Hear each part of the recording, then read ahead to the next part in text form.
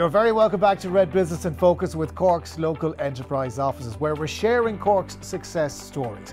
This week we have got Carol Feller of Stolen Stitches in the spotlight. It's a company that began in 2008 with a unique hand knit design that was sold digitally. Then in 2017 the business grew to include a new line of yarn.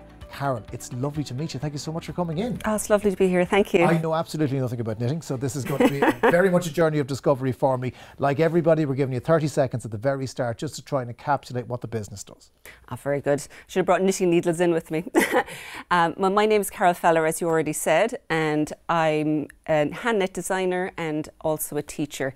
My business is Stolen Stitches, and I set up Stolen Stitches to help knitters really to be able to expand their knitting knowledge. And so at Stolen Stitches, what we want to do is we want to help knitters find the pattern they want to knit and pair it with a luxury yarn. And then we will help you with our online knitting community and our learning hub so that you can put it all together and really come out with a finished product that you love. Okay, very good. Nearly bang on 30 seconds. Thank you for that. The trick here is to make knitting accessible, I would imagine, to show that it's not something that is highfalutin and convoluted, that is beyond the reach of people. How did you come up with this? I know you say you're a teacher, so has knitting always been part of who you are? Well, I'm actually not originally a teacher. I'm originally a structural engineer. And there's a correlation there. Yeah, I can see it. There actually is, because I spend it starts with a lot of number crunching and to make sure the pattern is easy to read and has got large range of sizes for everyone. And so the reason it ended up kind of the knitting came about after I sold a previous business, because I was sitting at home starting to knit, and then I very quickly started moving into design work from there. And so then the learning came next, because as I was writing the patterns, I realised that I had to make sure the people who were getting at the other end were able to use them and had the full range of knowledge. So that's where it came from. Showing people designs and coming up with designs is one thing. You decided to come up with the actual yarn itself. Now, I'm guessing that's infinitely more complicated than just coming up with a design that perhaps your granny might have done as well. I had a lot of help with that, because it came about really by connections within the industry. Through starting as a designer, I began to know a lot of people in the yarn industry itself, and through discussions then with them, we came up with yarns that worked really well with the kind of designs I like to do. Like initially in Peru, because I've got a distributor in the UK who does the first range of yarns, which was Nua.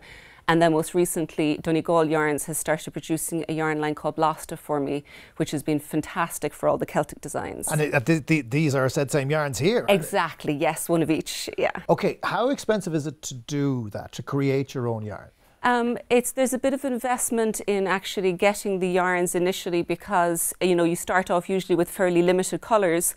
And then as we worked up over a couple of years, we began expanding the colour ranges a little bit. But I've had a lot of support from my distributors that really helped a lot financially along the way as well. And how do you connect with the people who buy yarn? Because I'm guessing that there's a huge market out there. They've probably got traditional routes that they get their stuff from. How have you managed to find the customer? For me, I sell all online, but initially a lot of it came about by teaching on knitting tours and retreats in Ireland, mainly North Americans, but a mix of Europeans as well.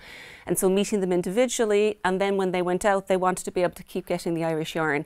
And more recently, I've got a studio in Tramore Road now, and so there's local knitters in Cork also coming in who want to expand their knitting knowledge, really, and to find a way to learn easily online. One of the things that you did was you moved from being a sole trader, which a lot of companies start out as, to become bigger and to have people working with you.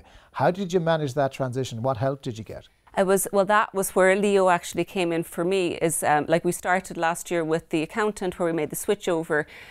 But at the same time, I also took on a couple of employees. And when you've been working for many years as a sole trader, you're used to doing everything yourself. And so figuring out how to be able to delegate and figure out what jobs do you need help with. So through Leo, I've been doing some mentoring programs with them, and he's just been helping me figure out what I need help with and what I should be holding on to doing myself. I mean, people always talk about businesses being a passion. You have to do what you love, because if you're doing something you don't enjoy, it's going to get very boring very quickly. As you've grown this business, Do you still love knitting as love much as you would have done when you started? That's what I was doing while I was waiting to come to the studio. I was sitting in the car and I was knitting. No, I love it. It's what I do every evening. It's my work, but it's also my downtime. It's like the second I pick up the needles, there's instant relaxation. It's kind of hard to describe. And how much of your own clothes do you knit? How much do you actually do yourself? For winter, most of them. Less so in summer, but like a lot of my jumpers and things, like what I'm wearing now, I've knitted. But most of what I would wear in winter would be hand knit. And my last question is, in an era of throwaway fashion where people are buying stuff that is coming from God knows where and made using God knows what, you must feel kind of unique that what you're wearing is the only type of its kind. It's great. It means you can make it so it fits you exactly. You can pick the luxury yarn that you want to use so that you don't have to have something that's an acrylic blend. And it's, you know, exactly the colour you want. So it means that it's, yeah, your perfect garment, basically. Carol, it's been lovely talking to you. Thank you so much for coming in. StolenStitches.com is the website. That's right, yeah. Orange Tremor Road. Join us next week where we'll be joined by Pat Murphy of CK53 Designs. Pat is a self-taught woodworker who's developed and honed his collection over the past number of years. His work really is beautiful. It's stylish and it's practical and it's a modern interpretation of traditional wooden items. We can't wait to hear his story. That's next time on Red Business in Focus, with thanks to Cork's local enterprise offices.